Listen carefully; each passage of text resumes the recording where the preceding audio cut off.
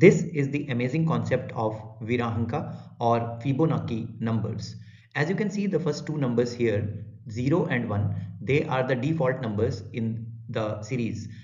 The next number 1 is obtained when you add the previous two numbers 0 and 1. Likewise, keep on following the sequence. 1 plus 2 will give you 3, 2 plus 3 will give you 5, 3 plus 5 will give you 8, 5 plus 8 will give you 13, and the sequence continues like this.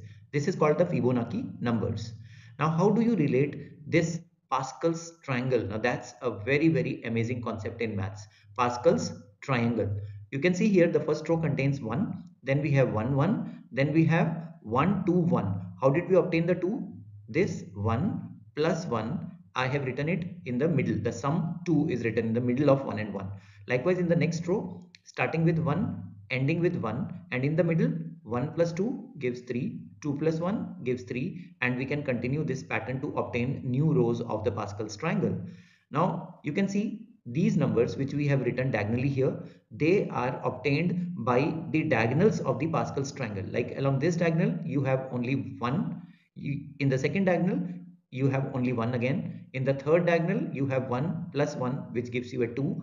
Then in the next diagonal, we have the sum as 3, and all these numbers which we are obtaining along the diagonals, they are actually the Fibonacci numbers obtained from the Pascal's triangle. Isn't that an amazing concept?